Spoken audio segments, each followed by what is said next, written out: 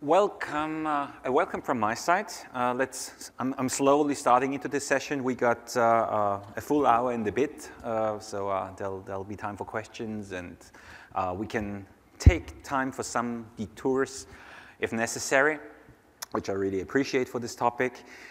So welcome to this session on Spring Framework 5. I will do a little bit of general Spring Framework 5 coverage, but not much, because you are being exposed to it everywhere here anyway, right? So you're seeing it in so many demos in some form, right? As a part of Spring Boot 2.0 being shown, as part of the Webflux story, as part of the Kotlin story later this afternoon in the Spring Loves Kotlin talk. So there are many different perspectives highlighted already at this conference. And for that reason, I chose to take a specific perspective for this one as well. So we'll be talking about Spring Framework 5.0 in the context of its use of JDK 8 and 9. It's the inspirations that it takes from JDK 8 and 9, the specific measures that we have been applying for its usability on JDK 9 and higher. This is a pretty broad talk in that sense. Right? We'll still be talking about many related efforts, but fundamentally, it is a key motivation for what we're doing, right? A new Spring Framework major release is usually associated with a raise in the JDK baseline and also with embracing a new JDK generation. Spring Framework 5.0 is a great example, right? It literally went GA a few days after JDK 9 GA. So Spring Framework 5 is the release that is basically designed to embrace JDK 9 from day one. And it also raises the baseline to JDK 8+. Whereas if you remember, Spring Framework 4 still is JDK 6 baseline. We'll get into that. All right, so the overview for a start, right? We are only going to talk about the JDK aspects of this, really.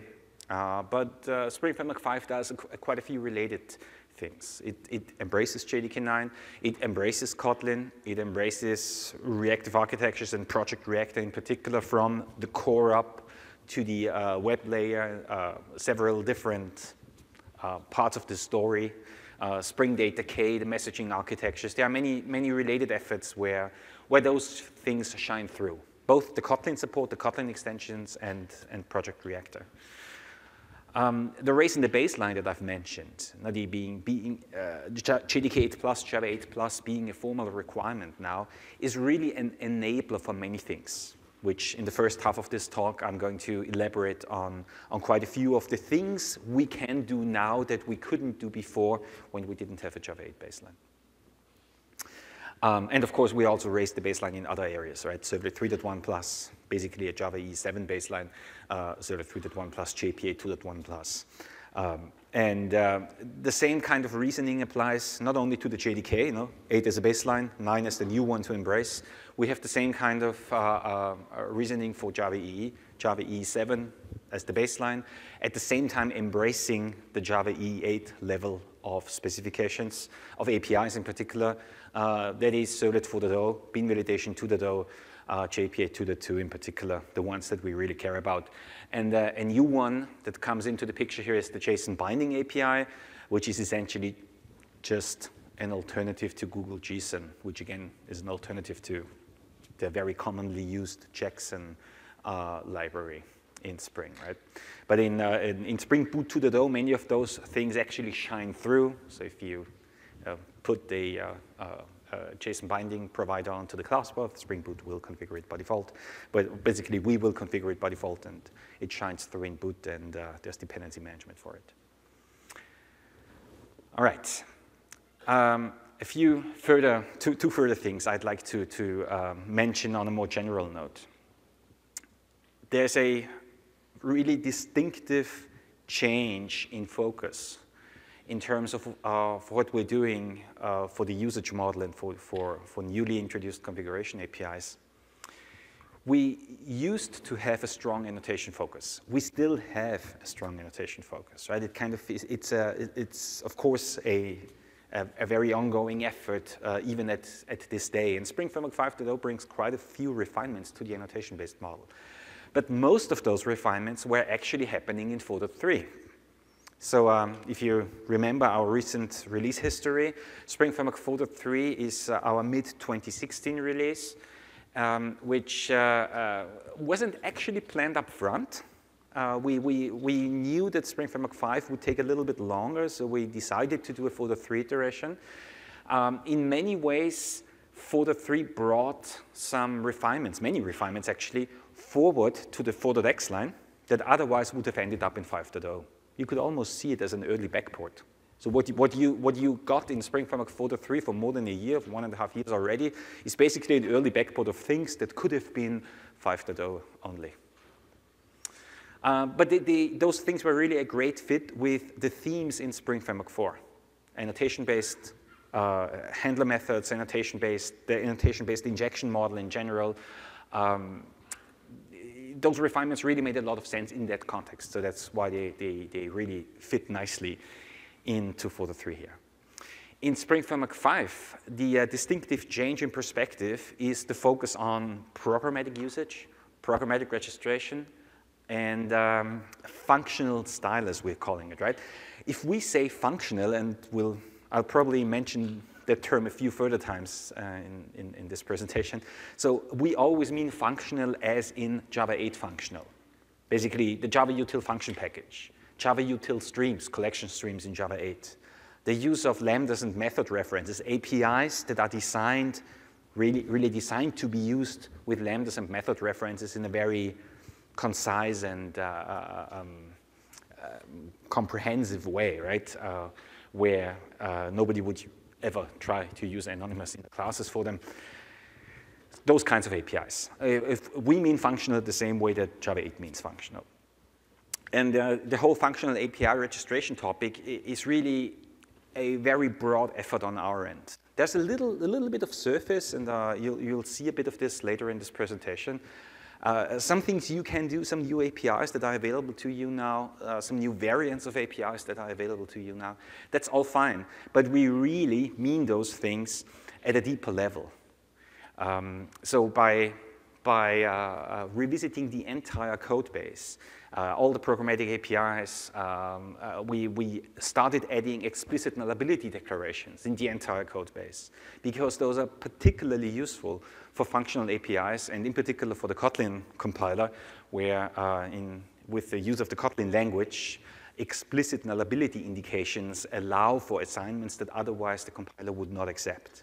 So we actually revisited many related topics, like clean formal declarations of basically each and every method in Spring API, whether the return value can ever be null, whether input parameters are potentially meant to be null. So this was really a much more extensive effort than it might initially look like. And the functional as in Java 8 part is kind of the mainstream model. We totally understand that Java 8 or the Java language in general by far is the dominant choice and will remain the dominant choice for many years to come. There's no doubt about that. But Kotlin is a great inspiration because, in particular, because of its functional features, not just because of those, but in particular for those. It's a great inspiration that also kind of cycles back to our API design, where we come up with a more well-baked, well-thought-out choices at the API level that need to make sense both in the Java 8 language context and in the Kotlin language context.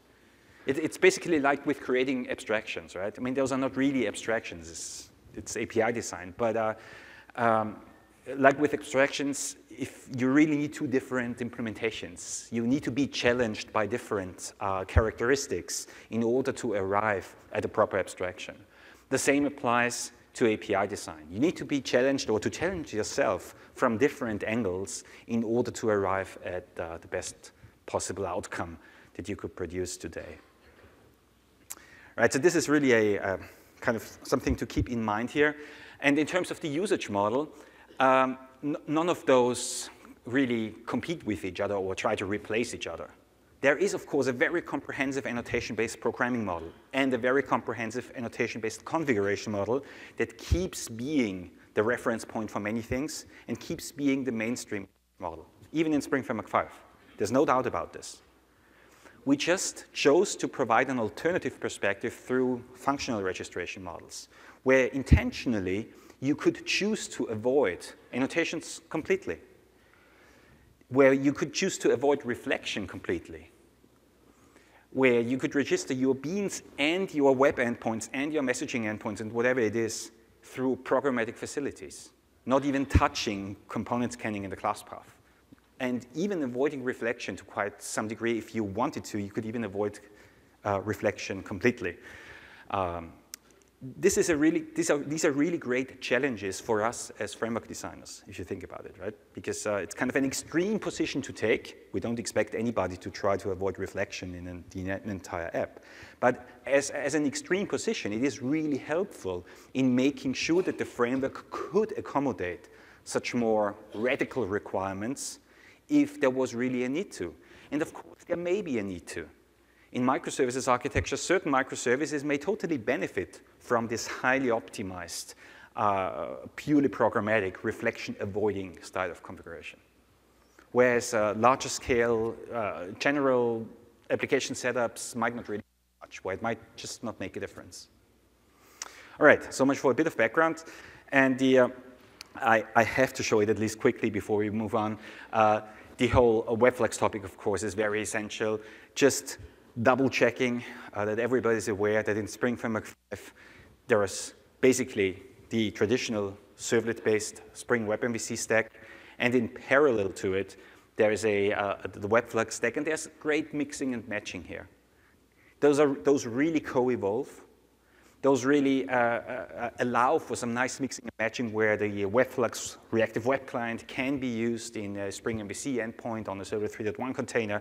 There's a lot of mixing and matching. The usage models on top, the control at request mapping model is really intentionally very consistent between those two worlds, so that things that can work on the same way, in the same structures with the same signature design are not artificially different between those two worlds. So we are really co-evolving those stacks, and there's some nice outcomes already in Spring Framework 5, and this is going in 5.0, and this is going to continue in 5.1 and 5.2. So if you're looking at everything we're doing in Spring Framework 5.0, basically see it as choices and as a toolbox. There are many different ways of combining your choices, right? You may choose functional registration with WebFlex endpoints. You may use the annotation-based model with WebFlex endpoints. You may use the annotation-based model on MVC endpoints. There's lots of mixing and matching, lots of fine-tuning where you need it. So we don't do black and white pitches. We understand that there's lots of shades of gray in between, and we give basically some first-class love to this mixing and matching of the options. So if anything doesn't work, for example, we would, of course, see it as a bug, right? If things need to mix and match properly, unless there's a strong technical reason why they can't. All right, so much for a little bit of general coverage of the design motivation behind the things that we're doing in Spring Framework 5.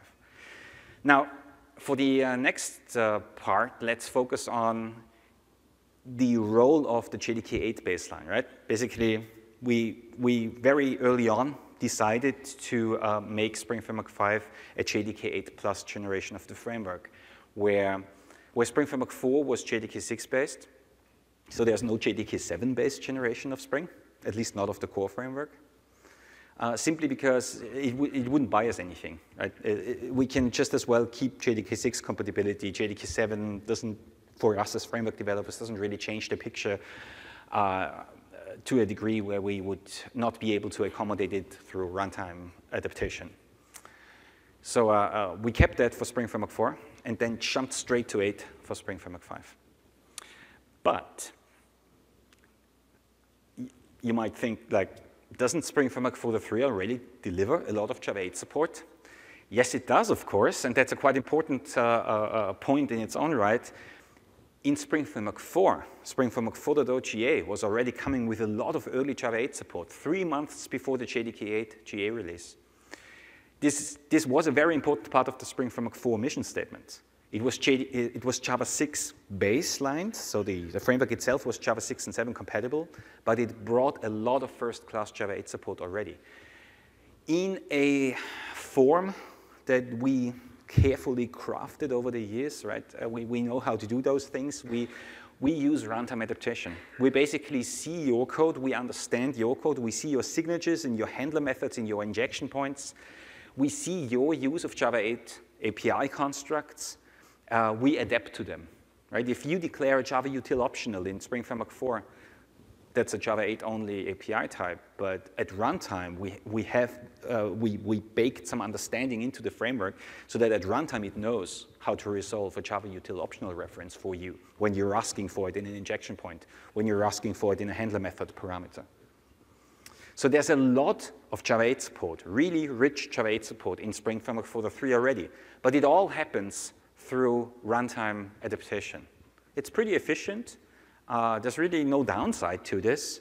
The framework simply says, I'm running on Java 8. I activate all sorts of Java 8 support automatically for you, so that when you're using it for application development, Spring Framework like 4.3 essentially feels like a Java 8-based framework to you already. But it's important, it feels like a Java 8-based framework, right? In terms of its behavior, it actually isn't underneath the covers.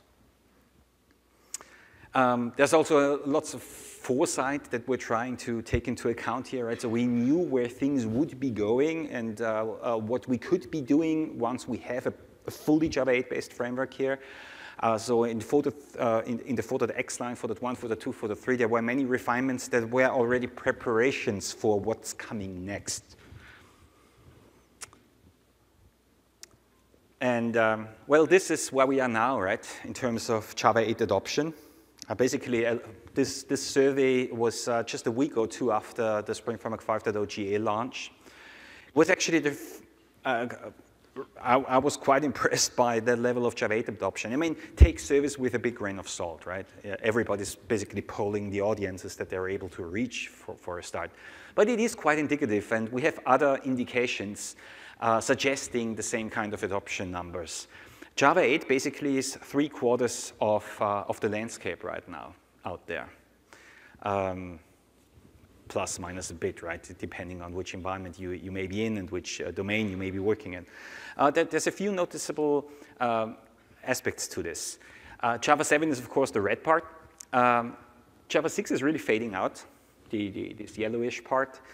The Java 6 story actually is very much a topic in its own right. We recently declared the end of first-class Java 6 support, JDK 6 support, on our end.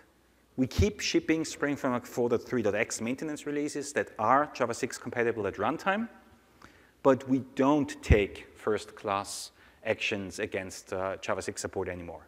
Meaning, we're really joining Oracle and IBM in their fading out of Java 6.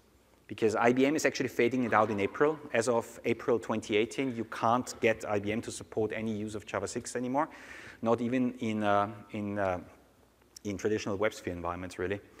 And Oracle declares the end of extended commercial Java 6 support late next year, in December next year already. So we're basically just joining those efforts in fading out Java 6.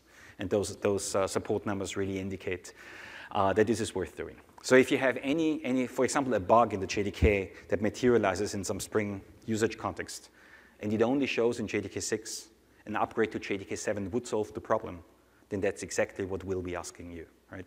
Please upgrade to JDK 7. We are not going to add workarounds just for Java 6 to our code base anymore. Right, so 3/4 on Java 8. This is, of course, a perfect companion to Spring Framework 5, being Java 8 baseline, right? And it's immediately usable, according to those numbers, it's immediately usable in 3/4 of the deployment environments out there. So the Java 8 baseline is primarily a topic for us. I openly admit that, right? The greatest benefits is for us in maintaining the code base. Also for you, if you're an active contributor, if you happen to be an active submitter of pull requests to us, right? It's now a Java 8 code base. It can internally use lambdas and method references, finally. It can internally use Java 8 API types. It can interact with collection streams. It can declare default methods in interfaces. We're going to get to that in some more detail. And we can actively use, unconditionally use, Java 8 API constructs, such as Java Lang reflect executable, which is the new base class between construct and method, or a Java util concurrent completable future. We can use the java.time types, for example, instant, duration, which are actually quite useful in API design. We can finally do this because we can use them in places in the code base, in hard, static signatures that don't need to be Java 6 compatible anymore. We can declare them anywhere down the stack, internally, or of course also in user visible API surface, in hard signatures in interfaces and classes, constructors, methods. That sort of enabler is really what the Java 8 baseline brings us, and we're going to see a few benefits from those efforts. The annotation-based variants, of course, we're already reflectively adapting anyway. So there was some nice interoperability that you could do. If you were calling APIs that returned completable future, you could return them to places in Spring, right, to the handler method support in Spring, and there would be adapters that know what to do with it. But now, of course, there's actually programmatic adaptation methods. There's on listenable future, you can ask it to return itself as a completable future, that sort of thing, right? So this also matches really nicely with the programmatic design perspective, the functional usage model, where those facilities need to be available in a convenient form as classic programmatic APIs, including the adaptation code between java.time and other representations, or in particular in the Java util concurrent space. That is really beneficial. So the topic of default methods. It's actually one of the more advanced language refinements that they did in Java 8, right? You could even argue somewhat radical, because in Java 8, if you're declaring an interface, you may start adding bodies to certain methods in your interface. So previously, of course, interfaces were totally abstract. We're just allowed to contain abstract method declarations. And now some of those methods may be declared as a default method with a default implementation if the implementing class does not actually provide an implementation of a particular method. This is really, really useful for framework and library developers, not just for us, I would argue, but in particular for us. We can add new methods to existing interfaces, not breaking existing implementations, because the new methods can have default implementations in the interface, which keeps existing classes working, even if the users, the callers, start using those new methods. This, of course, is also being used in the JDK libraries itself a lot, right? If you look at Java util collections,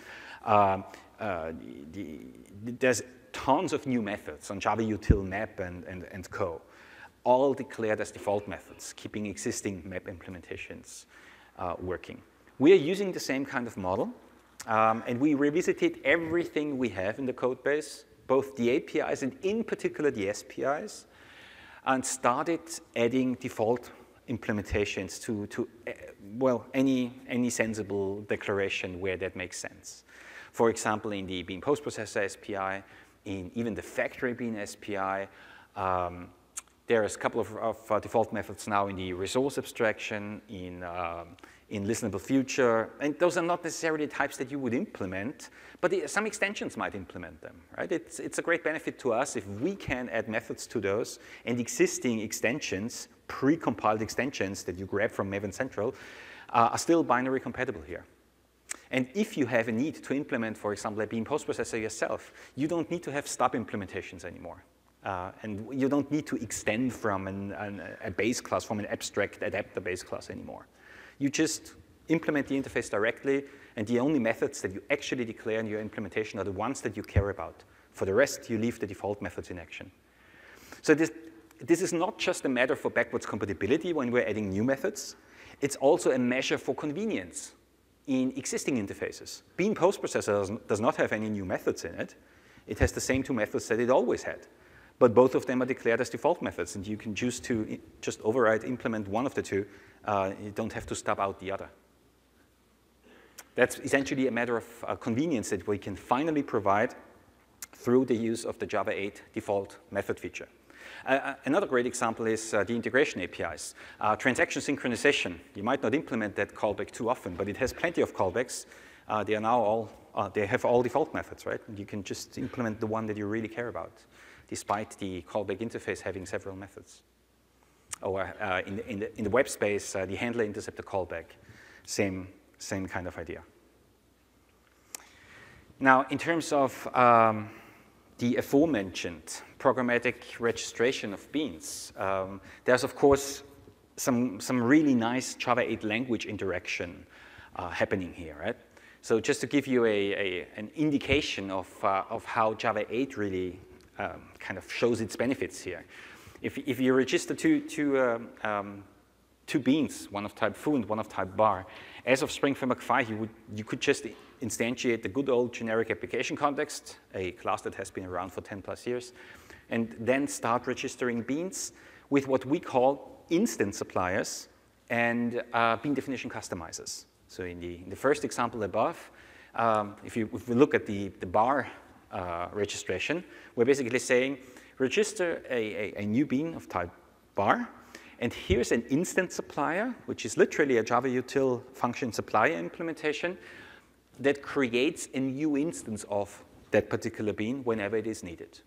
So which means the container is still in charge of the lifecycle, can lazily initialize the singleton, can create a prototype or scoped bean instances whenever needed. And the way to actually create them is not reflective introspection of the available constructors and reflective invocation of one of those constructors. It's totally different. It's a straight dispatching to the provided instance supplier. In such a model, you wouldn't actually see any reflection in action at runtime. So this dispatching to an embedded Lambda expression in this case actually uses invoke dynamic at runtime, so it's a straight dispatch in the bytecode to the method that you provided, to the body of the method that you provided. In the second example, we have a slightly more refined version where the bar registration provides a first Lambda expression, right? This first little expression is the instance supplier, then comma. The next expression is what we call a bean definition customizer, the BD set lazy init one, right? It's a bean definition customizer where we're saying, here's the bean definition that we're about to register.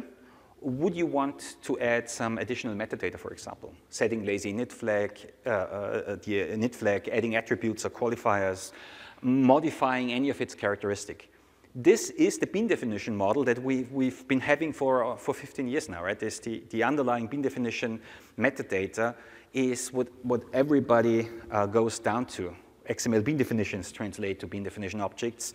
Programmatic registrations translate to bean definition objects as well. There can be any number of such customizers. It's a var arc. So if you have several flags to set, you don't need to go into an embedded code block. You could just have another comma, another BD coming in, and another method to call for customization on that incoming bean definition. There's another little twist here, in case you might have noticed. Another little twist in the foo new part. So the registration of foo in the second example down here uses an instance supplier. This is an instance supplier. It's another Java 8 language feature in action, method references, right? Wherever you can use Lambda expressions, you can use method references. This is a Java 8 method reference to the default constructor in your foo class with the : syntax in Java 8. So the compiler is actually going to supply a direct dispatch to the default constructor in foo for us. This isn't really that different from the example above, but above, we're essentially using class new instance, and class new instance is reflection technically. So by supplying an instance supplier down here for foo new, you're technically providing us with an optimization to instantiate your class without the use of reflection. So this is basically connecting back to the motivation before, where for rather extreme conditions that you're trying to take into account, you can really optimize hard here to a degree that wasn't quite possible before. And in another part of our core framework here, we also allow for the registration of web endpoints in a functional style. And of course, this also makes heavy use of Java 8 language features. Actually, there are quite a few Java 8 language features in action here. So this is a router function, a programmatically composed router function that says for 2 different incoming web endpoints, we're providing a handler function as an embedded Lambda code block. And this embedded block basically receives the request. Whenever a matching request comes in, it receives the request, and it is supposed to do some stuff, providing a server response with a body typically composed from a reactive streams publisher. Not really the topic that we are spending extra time on today, but this is basically the functional usage model, the functional registration model for Spring Web Floods in action. So in terms of Java 8 language features, we have, we have 2 embedded code blocks here, not an inline Lambda expression, but 2 actually code blocks that are still being applied as a multi-line Lambda code block. We have the use of static imports, of course, not a brand new language feature, but used nicely here. In case you're wondering where does the route method come from, right? Static imports from router functions. So there's even some really nice interaction of, say, more recent Java language features coming together here in one form. All right, we're not the only ones to go there, right? To really upgrade the entire code base and the entire API surface to a Java 8 Plus world. The recently released JUnit 5 that we have explicit support for in Spring Framework 5.0 is essentially the same kind of thing. There's a key difference. JUnit 5 is basically a re-implementation of the JUnit framework. Totally new SPI design. It's quite different from JUnit 4. I mean, it has a similar usage model, but the framework itself is a fresh new implementation. It is Java 8 baseline. That's great, a great fit for Spring Framework 5. But what we've been doing is to take the existing framework, including all of its existing usage, all the existing applications, all the existing extensions, and upgrade it to Java 5 without any breakage of binary compatibility. JUnit 5 had the more fortunate situation of not having to take backwards compatibility into account to the same degree that we do. But anyway, it's a nice companion. Project Reactor in its 3rd generation, Project Reactor 3 or 3.1 right now, is also Java 8 based. That's a great example for the benefits of what a Java 8 based reactive library can do, because in Reactor, there's plenty of composition APIs. On Flux and Mono, there are many APIs that allow you to take different kinds of existing callbacks and kind of translate them to publishers, build them into a chain of publishers, a sequence of interaction with publishers. And it's really, really beneficial to be able to refer to things like completable future, the Java util function types, consumer, and so forth in the standard Reactor APIs. Why am I stressing that point? Because it's a quite unique feature in Reactor. If you look at RxJava, even RxJava 2, RxJava 2 is Java 6 baselined. So it is not able to take the new Java 8 isms into account to the same degree. Reactor 3 is really the only of the only reactive composition library that is fully Java 8 baselined out there. Well, others, of course, any Servlet 4 container like Tomcat 9, but also existing Servlet 3.1 containers like JD9, 3.9.4, they are all Java 8 based for quite a while. Hibernate is, as of 5.2, also Java 8 based, which, well, they could go further, I would argue, in their use of Java 8 language constructs, but at least they are making some use of Java 8 features like repeatable annotation declarations. which I don't see as big a deal, but they nevertheless made the choice to ship a Java 8-based version of Hibernate mid last year already. And for Hibernate Validator 6 as a Bean Validation 2 implementation has to be Java 8-based as well. So many of the recent versions, the recent major releases of the commonly used open source frameworks out there, open source libraries out there, are also Java 8 baselined, really joining the club. So 2017 is when those things come together and agree that it's worth doing Java 8-based releases now.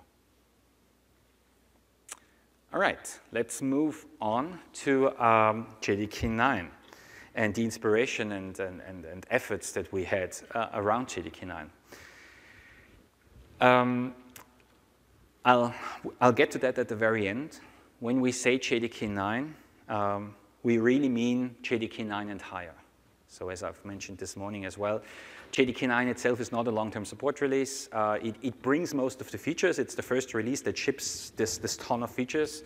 But it is not actually what you are going to adopt. If you say 9 now, JDK 9 now, you really have to upgrade to JDK 10 in March, April next year. And you have to upgrade to JDK 11 in September, October next year. Because Oracle's going to stop publishing updates to JDK 9 in March next year.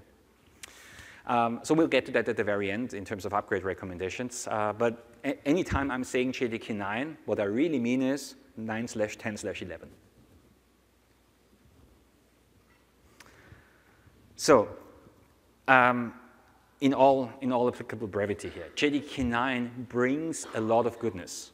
So to set that totally straight, lots of improvements in JDK 9 are so worth having that the upgrade is, even just for runtime reasons, for the JVM improvements, for totally transparent runtime benefits that you can apply to existing applications, it's definitely worth considering. I'm personally pragmatic enough to understand that Java 8 is going to be with us for many years to come, and many environments out there are Java 8-based and will remain Java 8-based for years to come. At the same time, I highly recommend familiarizing yourself with the benefits that JDK 9 can bring to your environments. Yeah, upgrade recommendations are going to follow at the end of this presentation in a few more details. So there's, for example, the garbage collection refinements. G1 is now the default. There's the compact strings model. There's startup time improvements. There's the ability to create custom JVM distributions using JLink. But even for, let's take compact strings, right? Even compact strings on its own is so worth having. If you have a string in an encoding that can be represented by 1 byte per character, then it's going to do that by default, totally transparently. That may significantly reduce the kind of static memory consumption in your application. Significantly improve the memory profile of a particular microservice that you're deploying without any changes of code on your end, without even recompiling your code. You could take existing Java 8-based code, compiled with target 1.8, an existing deployment unit, unchanged, and run it on Java 9. Just set Java home to 9 and run it, and you get those benefits totally transparently. The way that they implemented this is actually really nice. And of course, at the same time, there are many API refinements. We'll get to that. But the runtime benefits, to me, are actually the most important part. The upgraded SSL stack. The upgraded, there's generally the upgraded infrastructure in JDK 9 is kind of ready for modern day, for example, HTTP 2 setup out of the box. That alone is a huge benefit. Not having to customize a Java 8 distribution in order to get the TLS stack ready for HTTP 2. So, for example, running Tomcat 8.5 or 9 with an HTTP 2 setup is significantly more streamlined on JDK 9. And of course, there's the module system, right? I almost see it in that order. That's a quite personal order here, right? Personally, I care most about the runtime improvements, the HTTP 2 setup, and then comes Jigsaw, not the other way around. All right. There are a few new APIs in JDK 9. So even if I'm talking about runtime runtime improvements here, there are a few interesting new APIs. And let's single out 3 areas. I'm not going into more detail here. I do believe, as far as I remember seeing his talk, Simon Ritter's going into more detail on most of those in his 55 new features in JDK 9 talk. There is a repackaging. That's quite noteworthy for what we're doing, right? There's a repackaging of reactive streams. JDK 9 actually contains the reactive streams abstraction, but not in all reactive streams. It has a different representation called Java util concurrent flow, where the reactive streams publisher subscription subscriber model are nested types within flow. It's the exact same type, same semantics. That's kind of interesting, but unfortunately, it's currently without a proper audience, right? There are no actual stakeholders for this. There are no implementations of Java util concurrent flow publishers. And I'm not aware of any consumers either. Because everybody uses the canonical version from org reactive streams, the one that you can get from Maven Central that works fine on Java 8 and 9. There's no need to tie yourself to the Java util concurrent flow version in 9, really. So it's currently more of a, yes, it's there. It's kind of a nice signal that it's important, but it's not actually really useful. There might be libraries that are JDK 9 plus at some point that are based on Java util concurrent flow. Personally, I don't see it happening, not for years to come. But there might be some reactive data store drivers, some new releases of RxJava, whatever, being Java 9 based and using Java util concurrent flow natively may happen. So side note, in Spring Framework 5.0, we actually do support the Java util concurrent flow types. So if you design a webflux endpoint that returns a Java util concurrent flow publisher to us, we know what to do with it. We adapt it to a regular reactive streams publisher for you and run it through our embedded project reactor kernel. So we can actually deal with it. If you happen to have a driver or if you implemented something yourself that is based on Java util concurrent flow, we can very directly interact with it. We are just not aware of a use case, really. I would strongly recommend to stick with the org reactive streams version, like everybody else does, for the time being. So that's kind of a nice signal, but not really important in practice. The second one, collection factory methods, are actually super useful. It's probably the most useful API refinement in all of Java 9. Factory methods on the set, list, and map interfaces, saying set off, and here's a few elements, giving you an optimized, immutable representation of those few elements as a set. We should have had that for 10 years, ideally, right? It's, why do we only get this now? It's almost... No, everybody does static blocks with new hash set, adding the methods, collections, unmodifiable set. It's like, oh. This is how it should have been for at least for 10 years, right, as of Java 5. At least we have it now, right? Let's keep a positive attitude. At least we have it now, right? So if your code is actually compiled with source 9, if you actually start using the Java 9 language level and the Java 9 API level in particular, you can start using set of, list of, map of. Strictly speaking, it's actually sufficient to compile against the Java 9 libraries, but practically it really goes along with your use of, proper use of the Java 9 level. And there are a few interesting extensions to the Stream API. So the Stream API and Java util optional introduced in Java 8 have significant refinements in 9, which is kind of interesting. Some of them are conveniences. The take while, drop while methods are kind of interesting on Stream, quite useful in practice. Like optional, Stream has now an off nullable, and like collections, optional now has a stream method returning a Java util stream for this single element or for this non-existing element in optional. So bridging between APIs that really expect a Java util stream. It makes some of those things significantly more useful in API design, but unfortunately, it's only in Java 9. So you can only really use it in your code. If you choose to use Java 9, you're not going to see any use of this in current frameworks and libraries, really, at this point. Right, now let's move on to the elephant in the room, right, to the module system. For a start, the module system comes in several facets, right? We're going to get into the application level usage model in a bit. But for a start, what they really accomplished here is a complete restructuring of the JDK's internals. The JDK itself is totally modular from the ground up now. They decomposed the JDK itself, in particular the JDK class libraries, into a quite extensive set of modules that you can individually choose to activate or deactivate in any particular setup of yours. So those modules come with a new module namespace. There's the core module, the java.base module. There's the module that contains JDBC. It's called java.sql. The activation framework is separate now. Even Java util logging is separate now. JNDI is separate. JXB is separate. So in java.base, you really only get the essentials of what you need to see in terms of the JDK class libraries.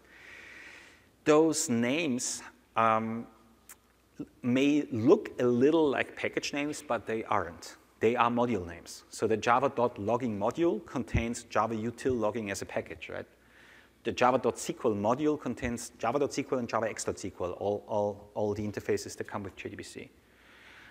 So java.activation comes with the javax.activation package. So there's a distinctive module namespace in place here, separate from the contained packages.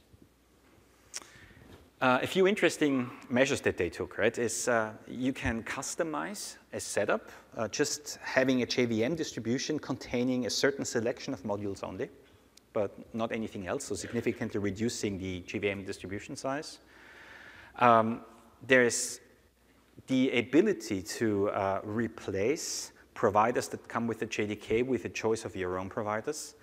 To some degree, they are winding back to the pre-Java 6 days here. If some of you may have followed the JDK's evolution like 10 years ago, Java 5 was still a pretty clean setup, and in Java 6 they started adding JXB, JXWS, an embedded HTTP server, the activation framework.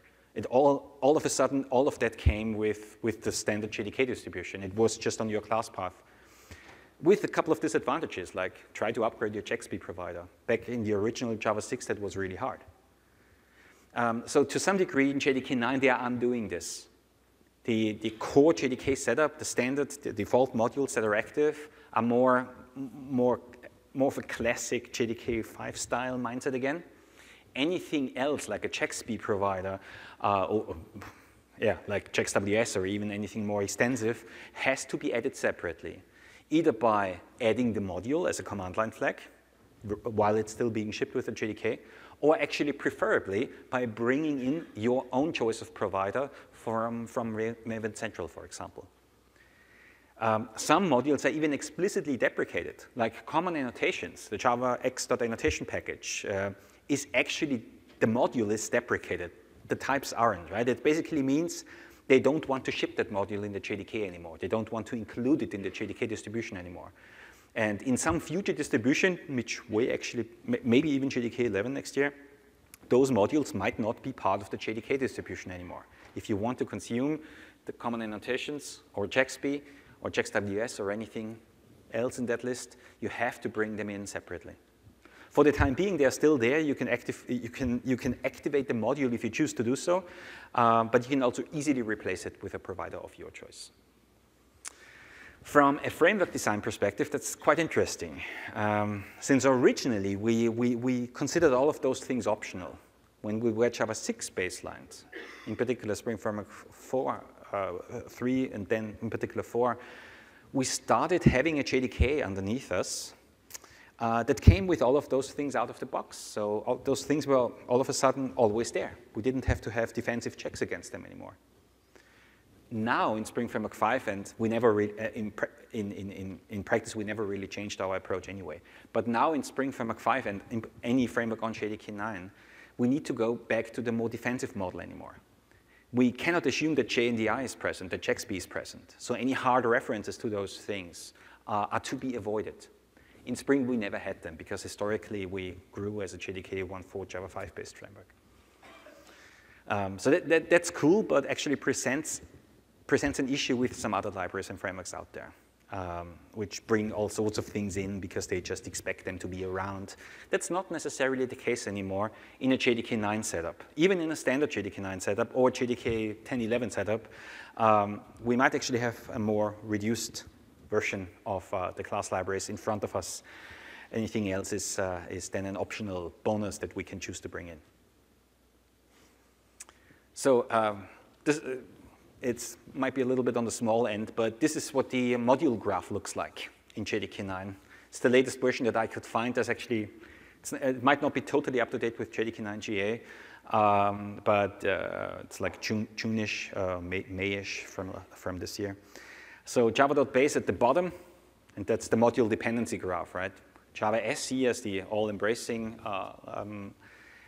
umbrella module, and then all the references to Java SQL and the interdependencies where Java SQL depends on Java util logging and so forth, right?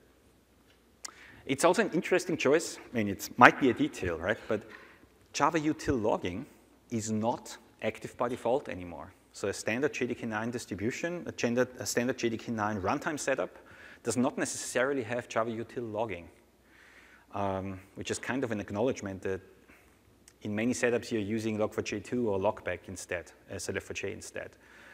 So the whole parallel nature of there's a logging abstraction in the JDK and another one that you bring in actually kind of disappears in JDK 9 because Java util logging is not in by default. And if you don't bring it in, you can just bring in SLF4j and there's no Java util logging kind of conceptually competing with it in your setup.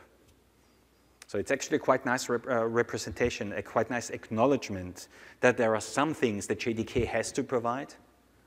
There are many other things that libraries and frameworks, external libraries and frameworks, are better at providing. So at the application level, this is essentially where your decision comes into the picture, right? Because if you're using JDK 9, the JDK itself is modular in any case. You can't do anything about it. If you're using JDK 9 in classpath mode, the underlying JDK is nevertheless running in Jigsaw. And the class path at runtime is represented as a so-called unnamed module that your deployment then lives within. The class path works fine on JDK 9. There's really nothing wrong with using the class path on JDK 9. Everybody that I know embracing JDK 9 right now actually uses the class path on JDK 9. Many of the benefits, the runtime JVM improvements, the new APIs, many of the benefits can be perfectly consumed on the class path on JDK 9. Let's set that straight. If you choose to go onto the module path with your own deployment units, that's a choice that you're making. You're opting into the module path. Then you can choose to bootstrap the JVM instead of dash class path. You're basically with dash module path dash MP, right? You're listing a module directory, and it's going to pick up jar files, the same jar files, right? We're still deploying jar files at the application level, because the hinted at JMod format is a JVM internal format. The JDK class libraries itself are not jar files anymore, no RT jar. They are internally represented in a more efficiently loadable format called JMod. But that's JVM internal, not really open for application consumption. For application consumption, if you want to deploy to the module path, you keep building jar files. But those jar files have to take certain constraints into account. They have to be cleanly separated, coherent content, usually select packages wrapped up as one module, no split packages with other jars, no cycles between modules. So you have to follow certain rules. But in the end, you just package up classes and resources as a jar file still. And then you have a choice. In its full extent, you would ship a module info descriptor. So it's basically a jar file with regular content. And the module info descriptor that you add, module info, and we'll see a little snippet on the next slide. Module info is like package info. Module info Java, a little bit of formal metadata that the compiler turns into bytecode and that is shipped with your jar file. And by putting your jar file onto JDK 9's module path, the runtime JVM is going to read those module descriptors and to take them into account. So you can control dependencies, and you can control the visibility of your packages to other modules through a module descriptor. You can control the exported packages, and you can even open them up for reflection by other modules. You can control the surface of your module, essentially. There's another variant, which is quite important in practice, called the automatic module. An automatic module is essentially a regular jar file, taking those constraints into account. It still has to follow the rules, but it doesn't have to have a module info descriptor. There's no need to ship a module info class file with it. Instead, there are conventions. Everything is exported by default, like in a regular jar file, so all the packages are open to other modules to be consumed. And dependencies are automatically resolved at runtime. So if you do this to a particular jar file and it has a dependency on another jar file, the runtime system figures out that there needs to be a visibility. The module graph needs to make the other module visible to yours. So automatic resolution of dependencies, essentially. And a manifest entry called automatic module name, literally in the Java manifest for your jar file. And in that manifest entry, you choose to declare a well-defined module name for your module. If you don't do this, it works without an automatic module name manifest entry as well, then the module name is being derived from the jar name at runtime. So if you have like checksum-databind-2.9.2.jar, then it drops the 292 and the dash, checksum.databind. It replaces the dash with a dot, checksum.databind. That's your automatic module name then.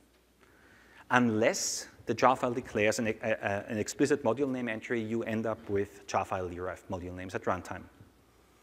So it's kind of interesting that there are those different options for deploying to the module path, because afterwards, it's all the same. They are all on the module path, efficiently managed. You can use Java lang reflect module to reflect upon your module boundaries at runtime. You get all the benefits, but you have different ways of shipping metadata with your modular jar files.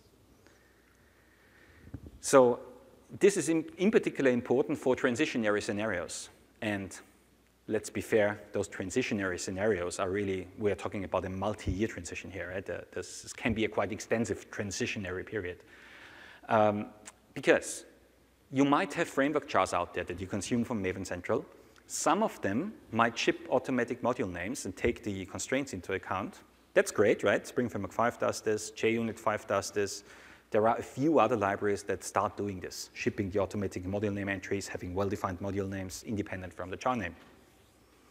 For all the others, not declaring that entry in the manifest, you get the jar-derived names, which is not too bad, right? Take the checksum jars, take them from Maven Central, and you get quite idiomatic checksum.databind style module names through the naming convention. Just don't rename the jar file, right? Keep the jar file name stable. That's actually the biggest benefit of the manifest entry. You can rename your jar file, and the module name stays the same. Whereas otherwise, if you rename the jar file, of course, the JVM is going to derive a different name from your renamed jar file. Spring Framework 4.3, by the way, does not ship manifest entries. So in Spring Framework 4.3, you can use it not only on JDK 9, you can do this anyway on the class path. You can use Spring Framework 4.3 on the JDK 9 module path, but you don't get manifest entries. So you always get jar-derived module names. That's not too bad, though, because the module namespace that we chose to use actually follows our Maven Central naming conventions anyway. So the Spring context module actually declares spring.context as a stable module name. The Spring WebMVC module declares spring.webMVC. Those are intentionally, or as a quite nice alignment, those are the same names that you would end up with deriving the module name from the jar file name with our current choice of jar naming at Maven Central. As long as you keep those names in place, it also works for Spring Framework 4.3 the same way. In Spring Framework 5, you can rename the jar files to whatever you want, and those names are still going to remain stable. In your module descriptors, in your application modules, where you, for example, choose to use Spring's JDBC template, in order to compile against Spring's JDBC template, to actually see it at development time and at runtime, You need to ship a module info descriptor that says requires spring.jdbc. That's where those names matter, right? That's why those names have to remain stable. They become a part of your source layout, right? And module info descriptors, like package info descriptors, are compiled. They're actually class files in your jar. So you're really baking those module names into the compiled representation that you're shipping. It's not easy to change those names. If spring.jdbc all of a sudden has a different module name at runtime, those modules wouldn't resolve. You would have to recompile them and change the name in your source code. Pretty unpleasant. That's why those names have to remain stable, at least for the purposes of a particular project. They have to remain stable. That's the name of your own module, right? Modules allow you to choose a module name of your own for each and every module. And of course, if you don't declare exports conventions, then you still have export everything. If you only want to export certain packages, start adding exports declarations for the packages that you actually want to export here. It's the module descriptor format is actually quite nice. It can be very concise if you have no special requirements. And it allows you to fine-tune the dependencies and the visibilities of your module if you really need to. It's quite nicely designed. So that's something you can opt into. And from our perspective, from the Spring Framework perspective, we ship a variant of our framework here in Spring Framework 5 that is prepared to be used on the module path, even doing the obvious in terms of stable module names with the module name, manifest entries and everything, allowing you to consume the framework on the JDK 9 module path if you choose to do so. Otherwise, keep using your Spring-based setup on the class path, and it's all going to work fine, of course. Right, there's one special note that I've only very briefly hinted at.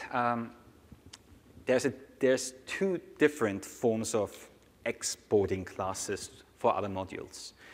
The standard version is actually named export, so it's like an exports declaration in your module descriptor. Exporting means making certain packages visible, the public types in certain packages visible and usable for other modules. Opening, so the other variant, is slightly more advanced. Export basically just means what I could do before with public types is now still possible. Opening means allowing other modules to reflect into your types beyond the public surface. So export is basically public only. Make what you declared as public, the public classes, public constructors, public methods, that's what the other module is seeing. Opening means the other module may go deeper. It may reflect into your class. It may start to read private fields. It may invoke non-public constructors. It may dispatch to non-public methods. That's what opens allows for. So there's a degree of control that you have here. In a standard module setup, just with exports clauses or standard exports rules, standard exports conventions, reflection into your classes is not allowed. Spring, Hibernate, Checksum, none of them is allowed to reflect into your classes. They can actually see the structure of your classes, but they can't read the fields. They can't invoke the methods. They can't call the constructors.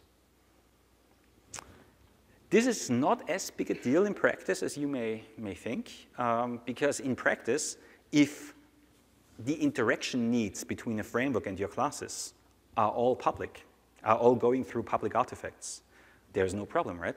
So in Spring terms, for example, if your dependency injection points are all public methods, public constructors, if your handler methods in Spring MVC are all public methods on public classes, there is no need to use opening, to use open here. You can just export, use the standard export conventions. It's all going to work fine. With data binding frameworks such as Hibernate and Checksum, it may be a little different, right? If you want them to do direct field binding to your private fields, you have to open your types. And opening is quite flexible. In your module descriptor, you can choose to open certain packages to certain other modules. So not to everybody else, but just to Hibernate or just to Spring. Or you generally open them. Let everybody else reflect into them. It's your choice, but it's something you only have to do if there's an actual need to go beyond the public surface of your types. I would, for Spring purposes, strongly recommend to go with public signatures. public constructors, public classes, public handler methods. And then you have no problem here, and you have a very clean design that's also nicely testable. So I definitely recommend trying to reduce the need for opening your packages. Spring is certainly ready for it. We can even warn you to some degree. We're going to see auto-wired annotations on non-public types. We're going to try to invoke them. We're going to fail. So you're not silently skipping them. It's kind of still fail early. So you're also going to notice if there's a mismatch, right? The development model is actually quite nice in practice. All right, so for the final few minutes, the upgrade recommendations. I've hinted at quite a few things already, right? By all means, if you have a larger setup with third-party frameworks and libraries brought in here, stay on the class path initially, right, for the time being. Upgrade to JDK 9, switch your Java home to 9, run the existing setup on 9, consume the runtime benefits, maybe even start using source 9 language level and start using map-off, set-off, list-off. Do all those things happily on the class path. You're going to have a significantly easier upgrade experience, of course, in particular with the likes of Hibernate and Jackson and so forth involved, or with more extensive container environments that you're trying to run online. There's an even more defensive variant, staying with the Java 8 bytecode level. This is essentially trying to reduce the exposure to tooling that is unable to handle new bytecode levels. So by compiling with target 1.8, but deploying to Java 9 or 10 or 11, all the existing tools, like ASM, existing ASM versions, existing CGLib versions, existing Java Assist versions, are going to only see Java 8 bytecode level because your classes are compiled with that level, right? So whenever there's a class path scan, somebody's trying to read those classes, somebody's trying to create a proxy for those classes, a proxy type, there's no need to ever encounter a new bytecode level. This may, so if a straight upgrade to Java 9 and the Java 9 language level breaks some of your tools that are in place, could also be build time tools, but in particular runtime tools, if it breaks it, say target 1.8, explicitly enforce compilation to produce Java 8 bytecode level, and all of a sudden it might all work fine for your purposes for the time being, right? That might be a quite nice compromise in an immediate upgrade path. You could even go as far, if you choose to stay at Java 8 bytecode level, you could even compile against JDK 9, keep your build running against JDK 9, and only really, literally only deploy to JDK 9. Build on 8, deploy to 9. You still get all the runtime benefits. So there are several degrees of Java 9 adoption that you could consider here. Some of them more defensive and having a very, very high chance of surviving even a naive smoke test of a larger application setup. Now we have to finally, right, also cover the JDK 9 and 11 angle. This is actually, we're wrapping up now. This is kind of a little bit of a summary as well. The adoption of JDK 9 really means you're also on the train to 10 and 11. So you really need to also follow the upgrades to 10 and 11. This is not so unusual for other kinds of software. If you think about Chrome or Firefox or even Android and iOS. And now, are you really hanging on to a particular version of Chrome for all too long? Are you really supposed to? In the JDK, we are basically seeing a similar release pattern emerging, right? You're not supposed to hang on to 9. You're not supposed to hang on to 10. They are going to stop shipping update releases the moment that the next generation comes out. So 9 until March, then 10 comes out. You're supposed to be on 10. No 9 updates anymore, not even for vulnerabilities. And you're supposed to be on 10. And then in September 2018, when 11 comes out, you're supposed to upgrade to 11. And then you can stay on 11, because 11 is a long-term support release with at least 3 years of patch releases and very likely significantly longer commercial maintenance phases. Maybe not as long as for Java 8, but similarly long, so 5 to 6 years for extended support contracts. It's nevertheless a good idea to familiarize yourself with 9 now, right? Because if you know that your setup is ready for 9, even if you're not embracing it quite yet, you know that the upgrade to 10 and 11, to 11 in particular, is going to be very streamlined. So you can still do the initial tests, but of course this model suggests that you're only trying 9 or developing against 9 for the moment, that you're not using 9 in production. Unfortunately, that's kind of the downside of that release model. Most people are going to wait for JDK 11 before considering an upgrade in production beyond JDK 8.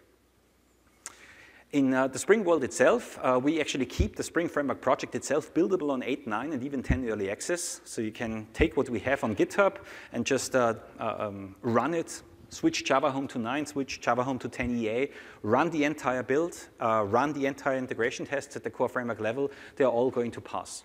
We expect that to stay the same for JDK 11. We are not aware of any potential breakages because the way that we are handling new JDK levels is actually very, it's kind of unique. We use an ASM fork that leniently accepts new bytecode levels, so there's no issue with us encountering a new bytecode level in classpath scanning. We have some measures in place that are, even at this point, already prepared for JDK 10 and 11. So the whole point is Spring Framework 5.0 is designed with the Java 8 baseline, designed to embrace 9. At the same time, it is ready for 10 and 11 to the degree where you should be able to use existing Spring Framework 5.0.2 or 5.0.3 releases, and next year, run them without upgrading Spring Framework on JDK 11, and it should just work. I mean, in practice, I would recommend an upgrade to the latest Spring Framework 5.0 patch release, but just making a point that it is technically set up to be usable on forthcoming JDK generations without a required framework upgrade on our end. That's the goal that we want to move towards, because we're going to continue like this. After JDK 10, there's going to be, not only 11, there's going to be JDK 12 in March 2019, JDK 13 in September 2019, right? It's going to continue like this. And we'd like to be forward compatible with those JDK generations at any given point to the best possible degree. All right. So much really for this rather extensive coverage of our story around JDK 8, 9, and higher. Any questions?